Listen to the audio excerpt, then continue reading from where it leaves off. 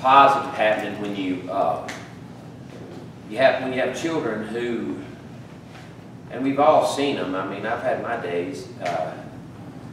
You just get the feeling that that child just almost acts like he's just been beat down, carrying a heavy weight.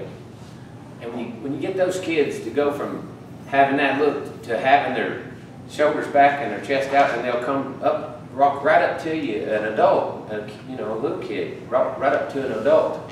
How you doing? My name's so-and-so. You're bringing them out of the woodwork, getting them out of the dark corners and introducing them to the world. And they've got these kids wanting to go out and leave their mark, and that's just amazing. And so, to me, there's not anything that we could do with our foundation that's more important than helping these children to get where they need to be. And so, thank all of you for your support of the foundation and all of you teachers that are out there working with those kids. I did it for a year. Country music's easier.